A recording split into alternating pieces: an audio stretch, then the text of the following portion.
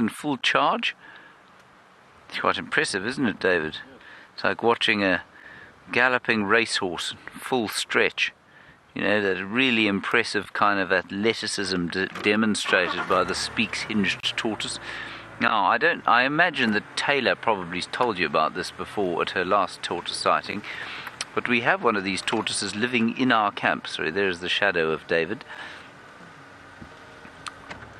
And his name is Gregory, even though he's a she, and it is the most amazing thing to watch the tortoise coming wandering into camp every day, going underneath Eggsy's house, and then doing whatever he does, and then coming out again and heading straight out the gate. It's like I don't know, it's just, we have a gate in camp, and the tortoise goes in and out of the gate as if it's the most natural thing in the world. I can't bear watching this.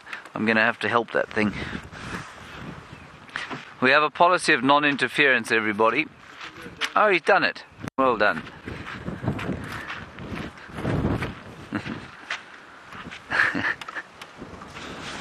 There we go. Now he walked halfway across the road, stopped, turned round and went straight back again. And now he's underneath a peltiforum bush, which is an excellent bush to be under in a wind like this. David, are those new dark glasses? They are. Very smart. Now we've come to 3 in a row pan,